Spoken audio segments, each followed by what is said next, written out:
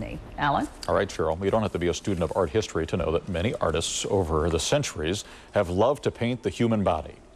But there are some other artists who love to paint on the human body.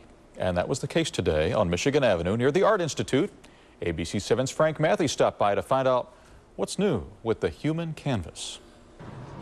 On Michigan Avenue, just south of the Art Institute, the lunch crowd came across a real eye-grabber.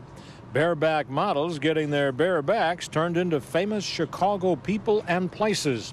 It's a promotion by OfficeMax. They're hyping their new all-color inks refill stations, and they got our attention. I think it's great. You do? Why? I do. It's just something different. I kind of like it. Do you like barebacks? Sure. Some nice ones in there, right? Oh, yeah. Yeah, if they turn around, they might look better, huh? The paintings are all about Chicago past, present, and future.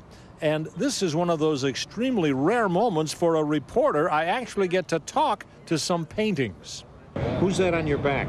Al Capone. Al Capone. He was famous for being on people's backs around here in Chicago. Yes, he was. Artists paint on a lot of different things.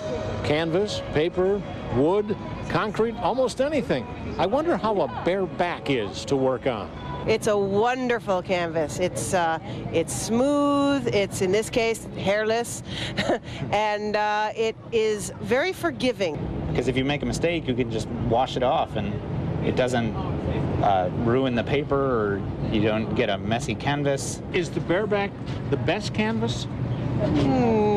Second best. What's first?